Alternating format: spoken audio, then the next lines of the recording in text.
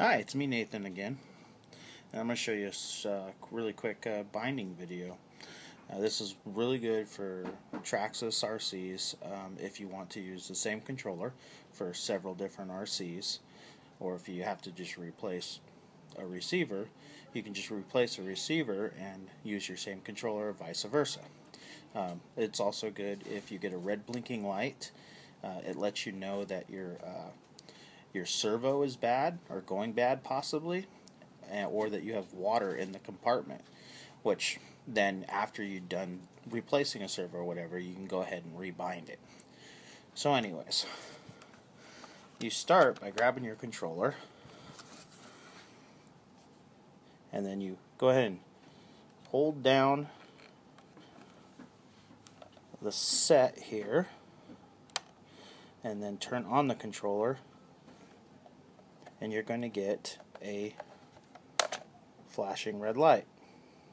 So with that flashing, you just let go of your set button, you go ahead and set your controller aside, and while your controller's all set aside, it's still flashing, it's fine, just leave it alone. You're going to make sure that your battery is hooked up, and then you're going to go ahead and you're going to press down the set button here, reset button, and after you're holding that, then you can go ahead and you can turn it on over here on your speed controller. Okay, it's just that simple. Now it's left alone.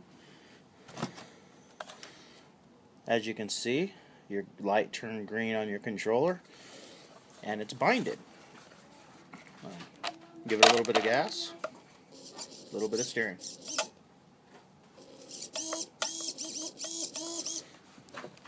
Of course, I don't have the new servo in yet, so you can't really see it, but it's turning, it's working.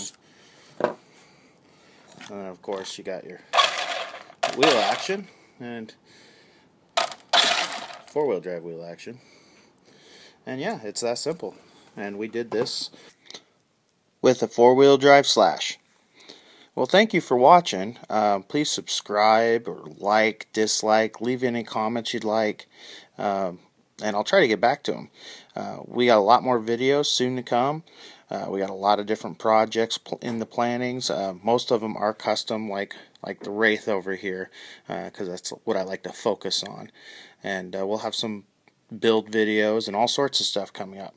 So please check us out in the future. Thanks.